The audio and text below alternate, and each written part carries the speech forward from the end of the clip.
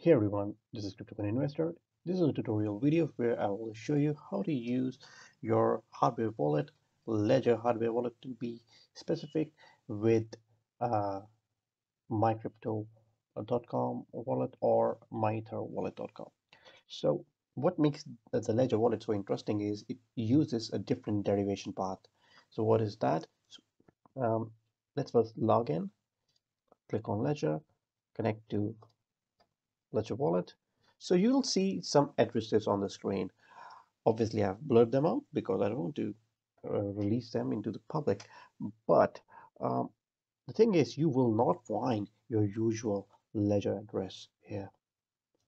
The funny thing is that even if you scroll down, there is no Ledger Wallet option here to make life easier of users. So why do you need to use MyCrypto Wallet when you already have uh, support for Ethereum on Ledger Live? Well, I often have to use this for using custom tokens because usually the Ledger Live does not allow you.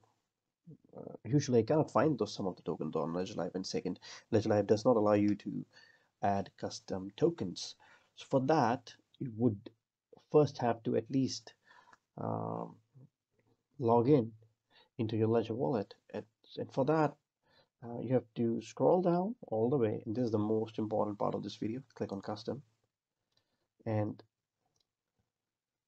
you have to type this. This is for m/44 and then single apostrophe, and this is the same symbol which you use for typing in foot. Like for example, my height is 5'7", so I use that very symbol here. So m/44 dash sorry, m/44 single apostrophe /60 single apostrophe 0 single apostrophe /0, then no apostrophe, just that. And when you type in that, this will be enabled. If you do not type right address, this is not enabled, this tick mark.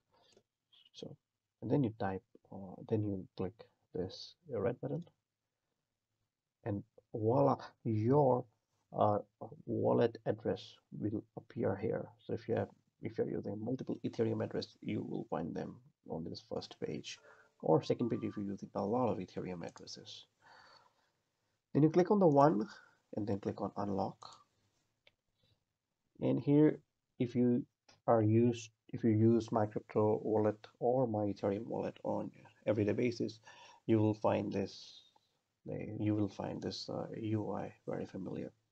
So I recently ran into a problem where I had to send the ENS token, the Ethereum name service token, which was recently listed at Binance. So I had to send it back to Binance to sell because of their recent pump, and I was not able to add it on Ledger Live, even though I had sent it to that very Ethereum address.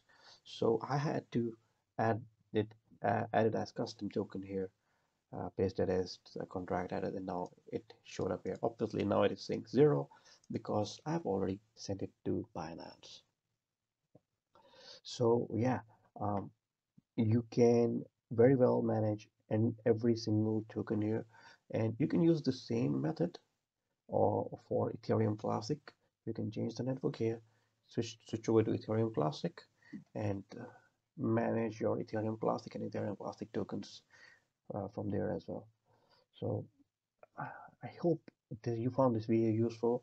Um, to show appreciation, just hit the like button and let me know in the comment section below if you found this video useful or not. That's all about it. Stay tuned for more price analysis videos like this. I often make tutorial videos as well. So yeah, make sure to hit that subscribe button to stay abreast with latest price analysis videos. This is Crypto Coin Investor. Bye bye.